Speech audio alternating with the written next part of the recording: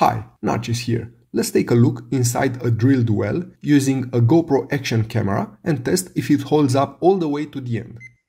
For this test, I'll be using the GoPro Hero 8 camera along with a protective housing, a Suunto D4 professional freediving watch, and a Seac T5 torch, both certified to withstand up to 100 meters or 328 feet depth. A metal frame made by me specifically for this experiment, a water-resistant tape, and a textile fishing line. For this test, I bought standard protective housing, which is certified up to 60 meters or 197 feet depth. Let's see if it will be able to protect the camera more than that and exceed this limit. I will attach the camera to the top of the frame and then the dive watch to the bottom. I temporarily tie the camera to the frame with a wire until I secure it with the tape. I will attach the flashlight to one of the pillars of the frame using water-resistant tape. I use 3 pepper clips to form a triple hook for strength and stability, to which I will tie the wire, as the metal frame has the base made of sharp mesh that would cut the wire. I secure the camera to the frame with duct tape and make sure it is securely tied. That's pretty much what came out. I do a test of the flashlight to see if the watch screen is properly lit and if the GoPro video can be properly seen from the inside of the frame. Then I tie the frame with the textile wire through the 3 clips. And this is how the whole assembly looks like when it's finally finished before the dive starts. Out of curiosity, I measured the dimensions of the frame and it has almost 600 grams or 1.3 pounds and about 30 centimeters or 1 foot long. I turn on the flashlight and start the journey into the wellbore with the made assembly to see what awaits me in the unknown. This is my first time seeing the inside of a well and I'm excited about both what I'm about to see and the challenge of how deep the GoPro Hero 8 camera will withstand using the standard underwater housing, certified for 60 meters. I will speed up the video to save time.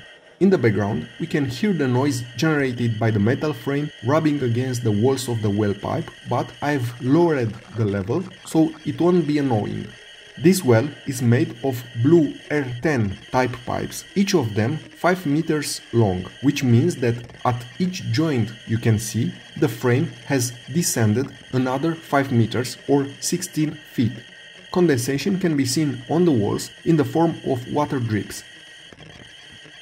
After traveling 37 meters or 121 feet, I reached the surface of the water. When it reaches 1.2 meters or 4 feet, the watch automatically goes into dive mode and starts measuring the dive time displayed in the center with the largest characters, as well as the depth at the top and the water temperature at the bottom right, and the hour and minutes are displayed at the bottom left.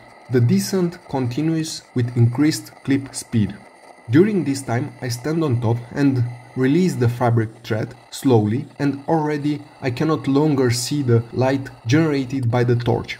I now realize that although I tested the visibility on land when mounting the assembly by matching the flashlight and the watch as best as I could, still the different conditions of the experiment, the light, the reflections and the slightest movement of the watch from its original position altered the visibility. So it came to the point where the upper part of the screen showing the depth went into a shadow. But now I've already started the experiment and I can only hope that we can see to the end the depth which the camera will reach. You can see that as the depth increases, the water temperature has stabilized at 12 degrees.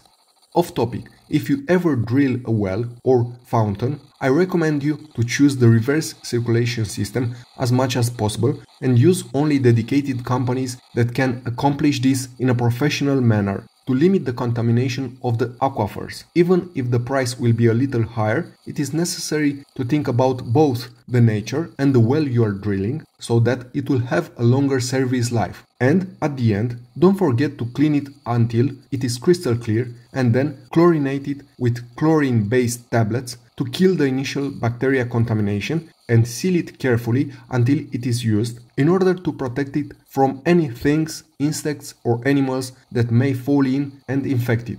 Be aware that these things not only affect the well itself, but can also contaminate the groundwater aquifer at the depth of the well over a larger area.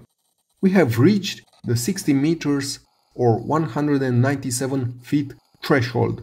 So far so good. Let's see what happens next.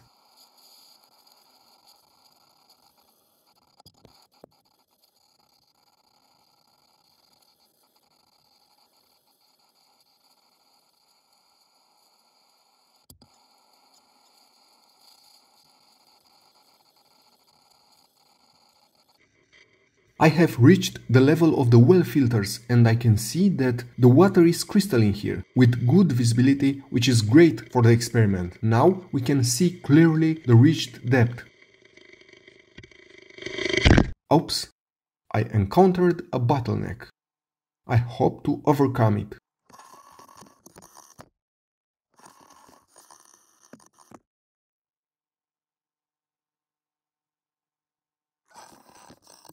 I managed to get past it. There is little time left to the bottom.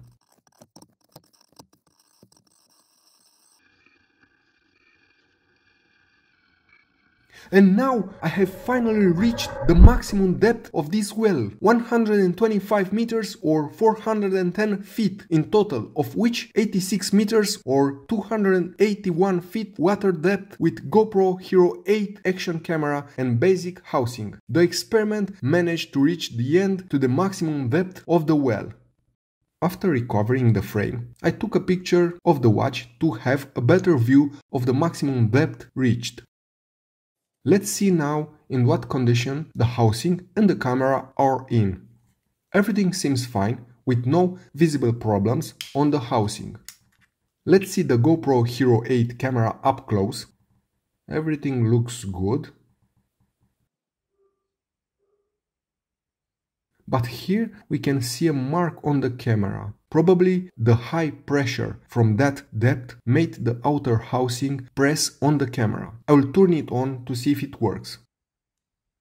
Yes, it turns on, and afterwards I downloaded the recordings of this experiment and the camera works perfectly.